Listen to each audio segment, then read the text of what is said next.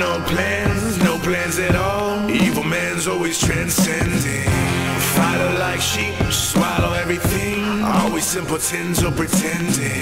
We got no plans. This is your moment of clarity from LeeCamp.net. There's no reason we should be okay with or admire the fact that the Koch brothers have $44 billion, or that Steve Jobs, when he died, had $7 billion, or that the 6 heirs of the Walmart fortune have $100 billion, the same amount of wealth as the bottom 40% of America. Every one of these people is a psychopath. They are not any more fit for society than a guy who kidnaps neighborhood dogs and has them lick peanut butter off his.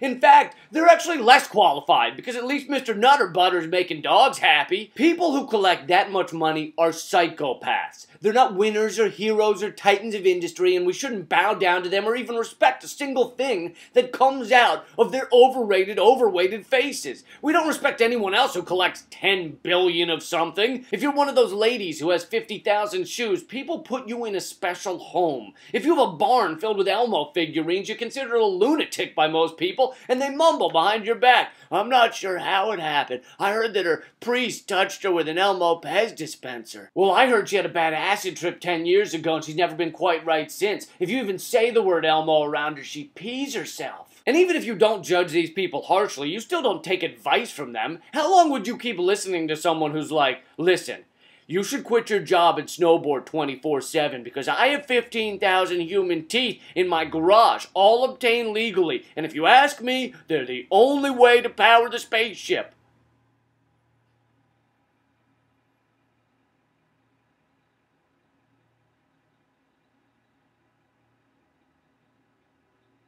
So why do we behave any differently when someone collects 1 billion pieces of green paper with Alexander Hamilton's fugly mug on them? And these people almost never think they have enough.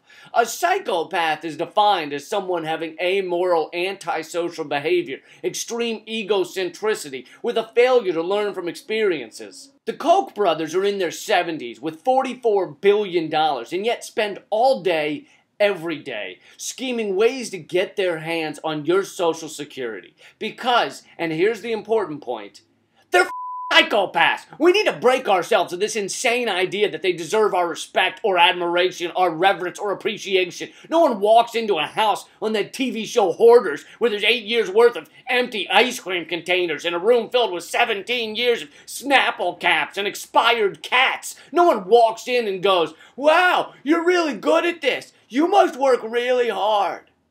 That's your moment of clarity from LeeCamp.net. A lot of my moment of clarity rants are now available as free MP3s. Just go to Facebook.com/LeeCampComedian to download those. Click on the tab that says free audio downloads. Also, the Moment of Clarity book makes a great gift for friends who like comedy or enemies who hate it.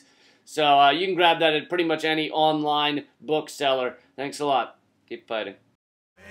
No plans at all. Evil man's always transcending.